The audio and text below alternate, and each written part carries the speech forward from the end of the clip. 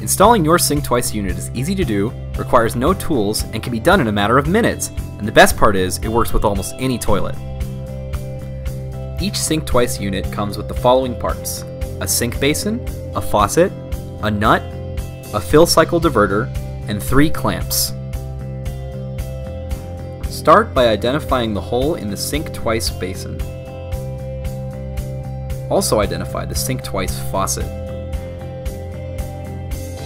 Next, feed the SinkTwice faucet tube through the top of the sink basin.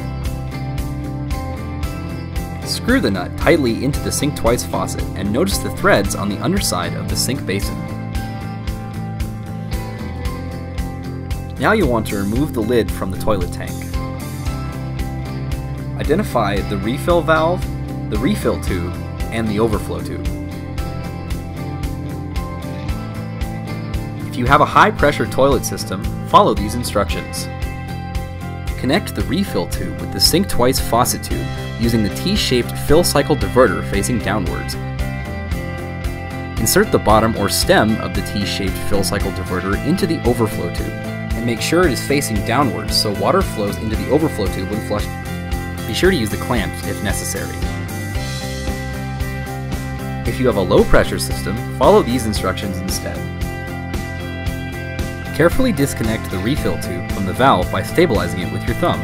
Connect the SinkTwice faucet tube to the refill valve in place of the refill tube. Be careful not to break the refill valve, and use the clamps if necessary. Finally, place the SinkTwice onto the toilet tank. Make sure your SinkTwice unit is leveled so that the water drains correctly. Be sure to flush to test to make sure that the water is running. And just like that, you're ready to start saving water.